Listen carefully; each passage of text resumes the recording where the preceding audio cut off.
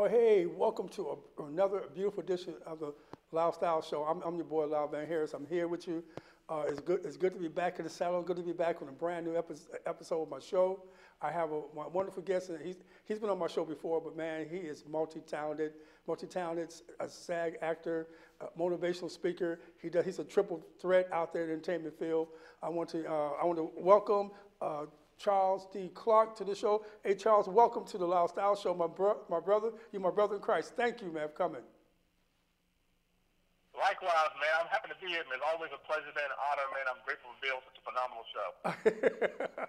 Well, thank you. Hey, man, it's been a while because you was on the show before, man, and that's when you actually were starting your little career, your little episode on Empire, man. You was talking a little bit about that and how you started being a walk-on, so to speak, and how it grew, how God opened up doors for you. Tell us a little bit about your experience with Empire, man. That's a amazing story.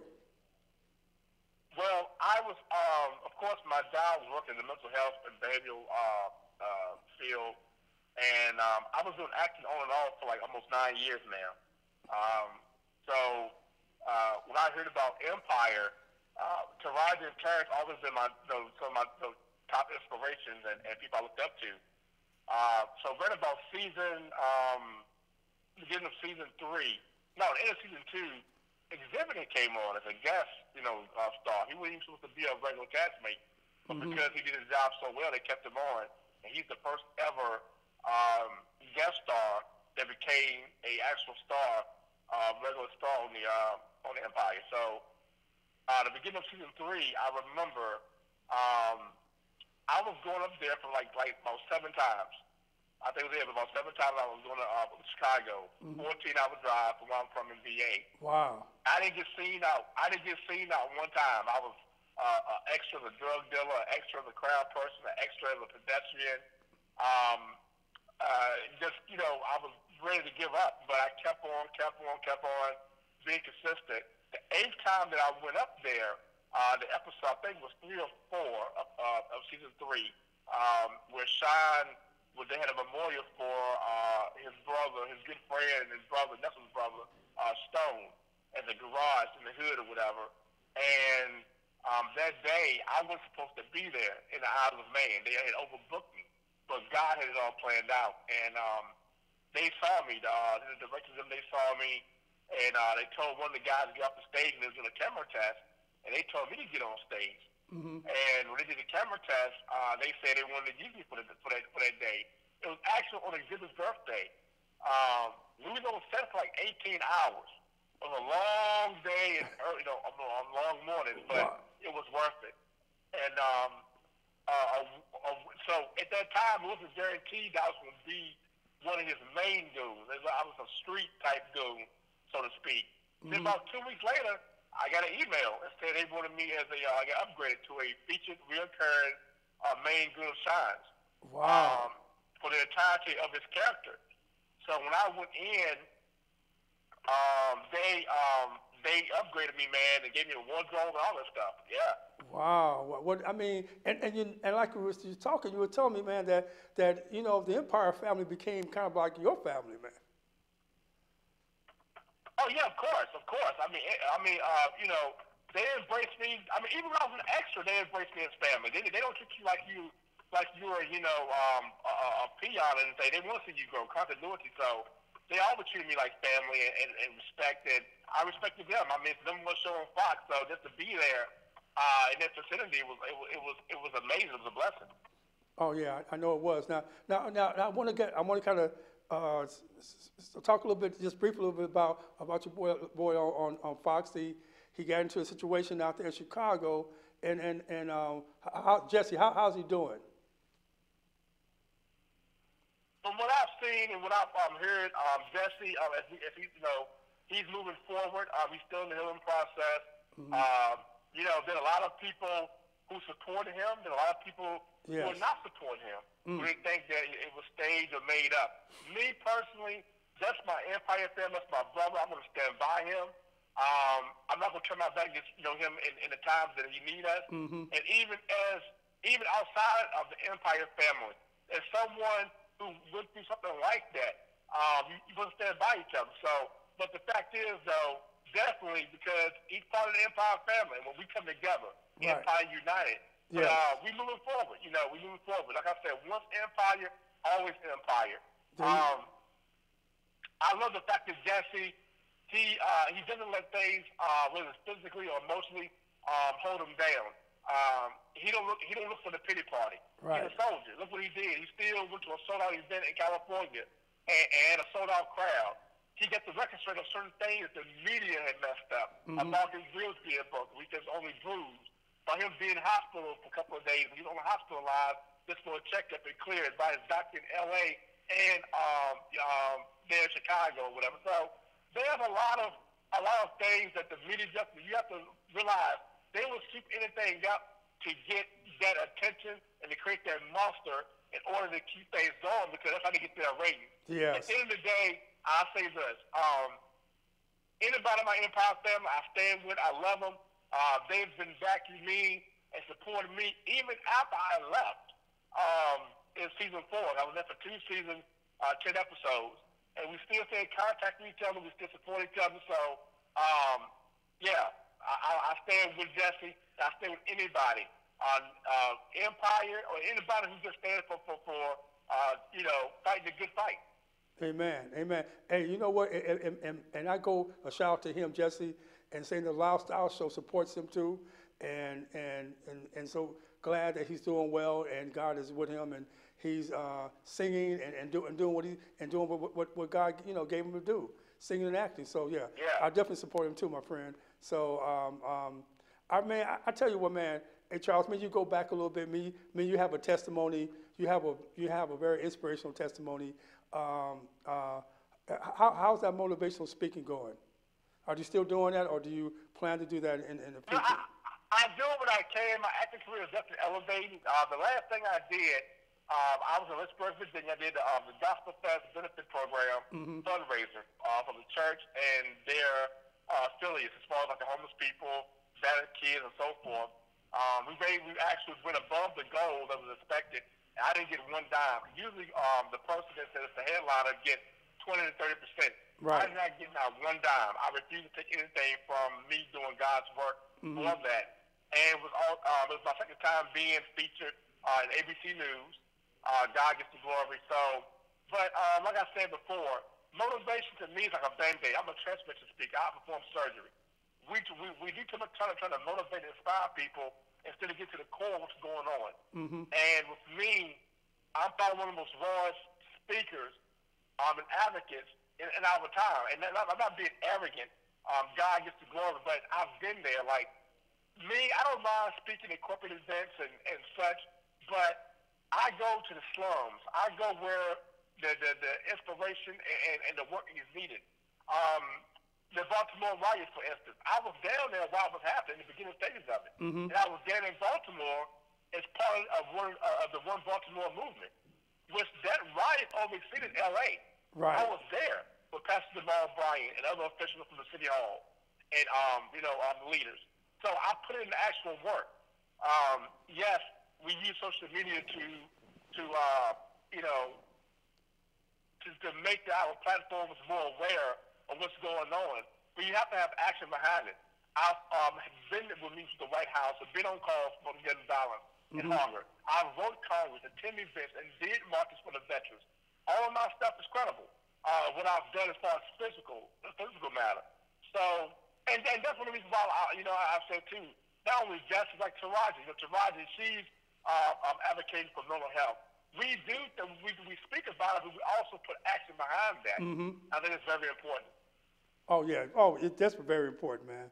You're right about that, man. And like I said, you transforms people's mind, and so you're very good to do that because you have a very deep testimony. And man, and one of these days, man, God willing, when the Lord takes me to the next plateau with the talk show, hopefully it's syndication and whatnot, I want you to be my first guest because we can sit down and share each other's testimony, what God has done for our lives. Because I am so happy and proud. Of course. Hey, brother, no question. The thing about it is, the last time I was on your show, I was just breaking into the acting platform. I didn't know if I was going to make it, survive. I didn't know if I was going to, pass those barriers. But I think about how great God is.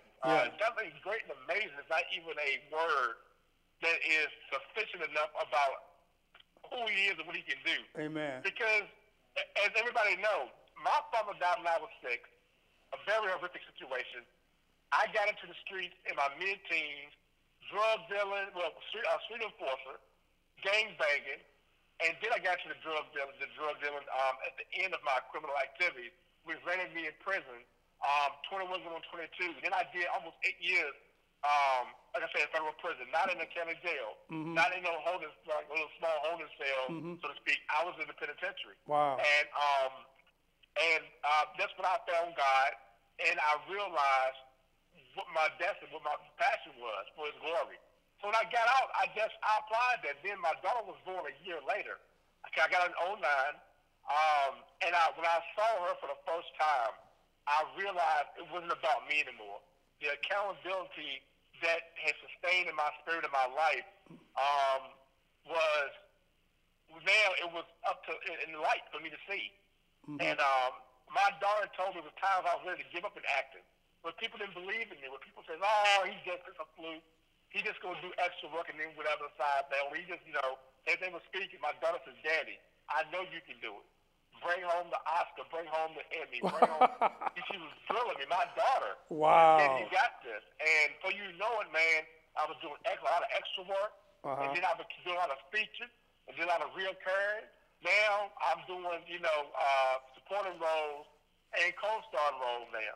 Wow, and in the midst of doing my first lead role. Yeah. All because of faith, consistency, putting God first, giving Him the glory.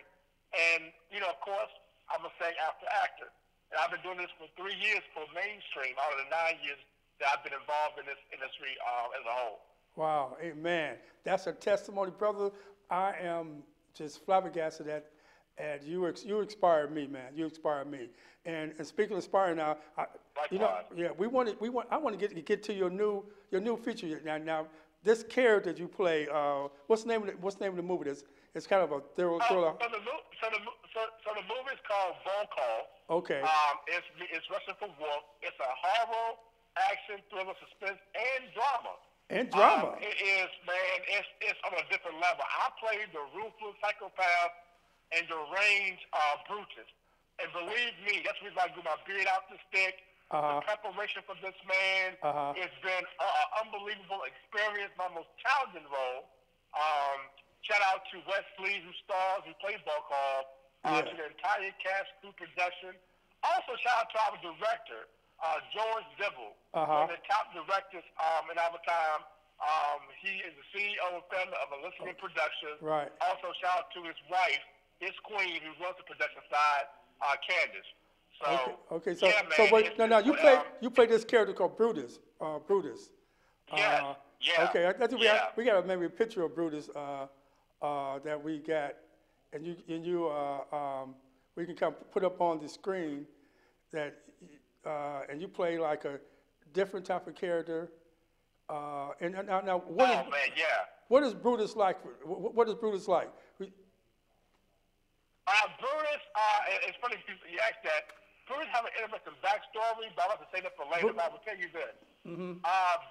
Brutus was spared the life. Brutus was spared the life of Volkov. Volkov, he's actually Volkov's ghoul. So, or goon, so to speak. Goon, what you want to call it.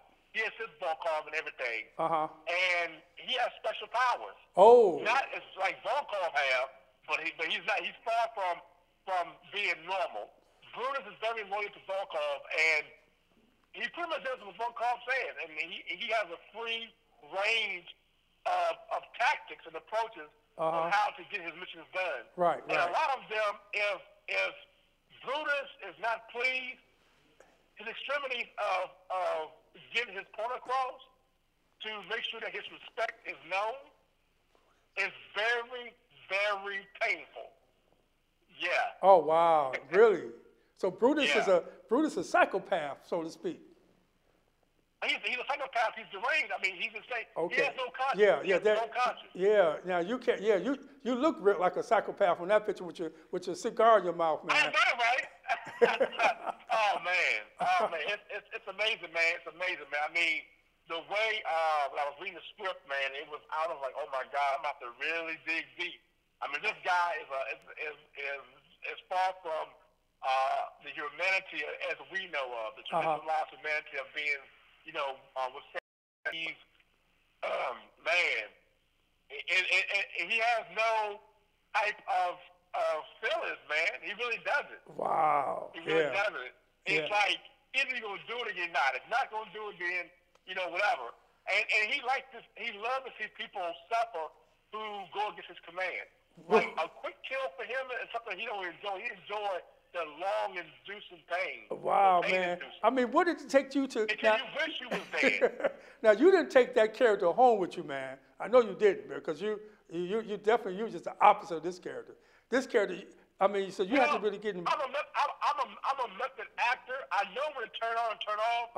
However, sometimes you have to keep a piece of that character alive. So when I go in my room, I play some type of music. I stare into the walls as if I'm creating my own world. I pull from different characters of people that I'm inspired by, like Heath Ledger and Jared Leto and even Anthony Hopkins. Right. So I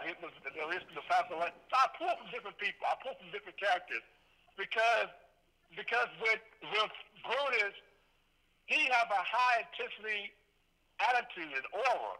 But there are times where when he's calm and seems balanced, he is most dangerous. His masterpiece is shown the most. Wow, very man. Brilliant. He's very brilliant in the most psychotic way. If you say the Albert Einstein of psychopath, that's him.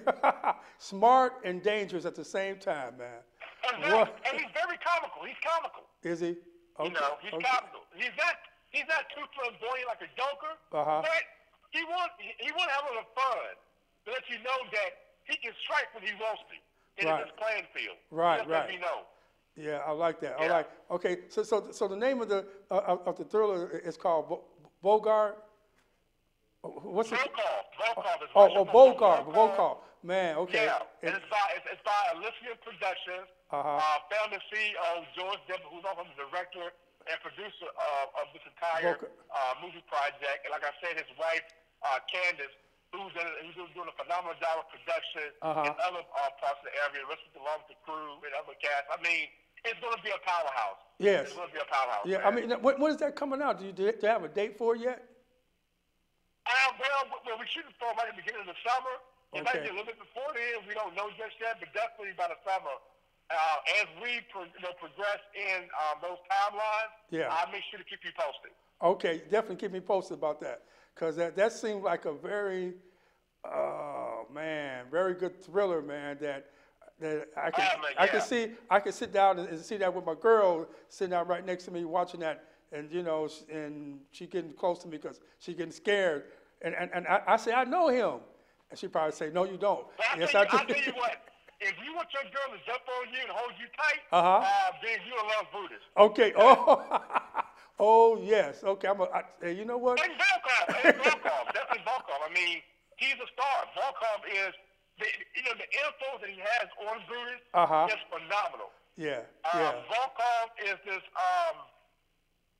his character is like, he's like a scientist, man. Right. A scientist, he has a presidential state atmosphere. Like, he don't have to do too much talking in order to know that he is the boss. Oh, okay. That's the most dangerous person. But when he speak, and I say, when he speaks in his voice, he awakens earthquakes and tornadoes. Ooh, shoot. And big volcanoes erupt. Yeah. That's how we at. Yeah. Perfect, yeah. Even nature respect him and follow his command. Yeah. Okay. I definitely like that. I can't wait till it comes out. You keep me posted with that now. Now, are you working on some more scripts or what's coming up in the horizon? Right supposed to be getting his lead role in a faith-based film. He's still in negotiations, but most likely I'm doing that. Mm-hmm. A phenomenal group of people, man. I mean, phenomenal. I can't get into it.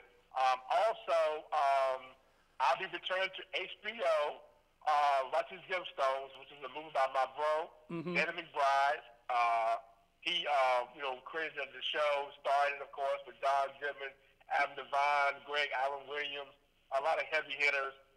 So I was part of the pilot, and the pilot got picked up on my birthday of last year, October 2nd, by HBO.